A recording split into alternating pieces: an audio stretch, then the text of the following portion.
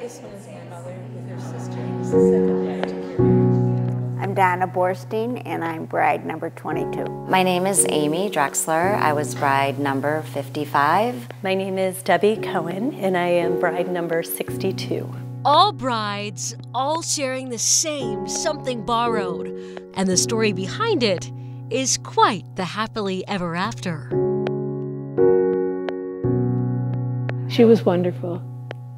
She was the sweetest, most lovely. Joan Rogoff is talking about her mother, Ruth Borstein. In 1932, Ruth walked down the aisle with a timeless chiffon handkerchief that she purchased for her big day. It brought her happiness on her wedding day and luck through her life. We have a picture of my mother's bridal party.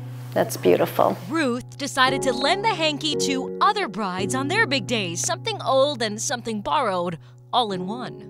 And fast forward 23 years later, the 12th bride carried the hanky down the aisle, Joan herself. We got married, it was in 1956, and we got married at the Tudor Arms Hotel, and it was just beautiful. The hanky made Joan's day that much more special, and her sister-in-laws, Ruth's daughter-in-laws, Susan and Donna, say they felt that special connection too. I thought it was a wonderful tradition, and I was very happy and honored to carry it. It has very deep meaning, and I'm grateful to be part of it. The Handkerchief Club. Joan eventually became the keeper of the hanky to carry on the tradition that her mother started. Most people carry it right around their bouquet of flowers when they walk down the aisle. Lending the hanky to her friends and then her daughters, Debbie Aronson and Marcy Moses, and many in between. So I was the 53rd bride, and I got married in 1991. We just had our 31st wedding anniversary. Can you believe that? Today, Marcy is the keeper of the hanky, making sure loved ones feel that special connection too. Neela was the 86th bride to carry this handkerchief just this past April. Marcy's sister-in-law, married to her brother. But it's not just family.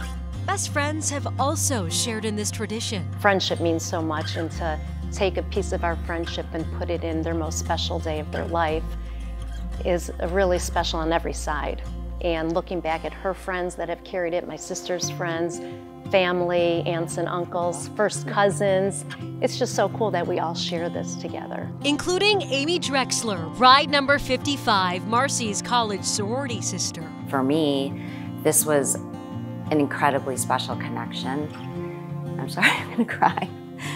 I don't have sisters, but I do now. She wore it proudly on the beautiful November day in 1991. Walking down the aisle with this hanky made you part of a sisterhood, a club, a belonging. The same for bride number 62, Debbie Cohen, their fellow Ohio State sorority sister. On her wedding day, Marcy presented Debbie her something old and something borrowed. Tradition that's running our family. We're so happy to have Debbie be part of it. And I'm so honored. When I watch that video, it's just the friendship that we have had for so many years. It just brings it all together. And more recently, Anita Sickerman, bride 83, got to carry the hanky. Widowed, she remarried in December 2009. Her something borrowed, the hanky. I knew about the handkerchief, and my two daughters and my daughter-in-law carried the handkerchief. And of course, when I told Joan we were getting married, she says, "You've got to carry the handkerchief." I said, "Of course I'm carrying the handkerchief. It's a tradition I never want to break." A tradition that's grown generation by generation.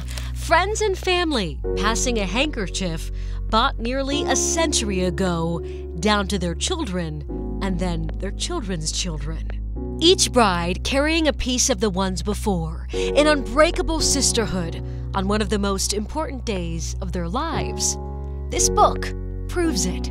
The book now captures every single person who got married, the date, and what number bride they were. So I'm keeping it going on and on.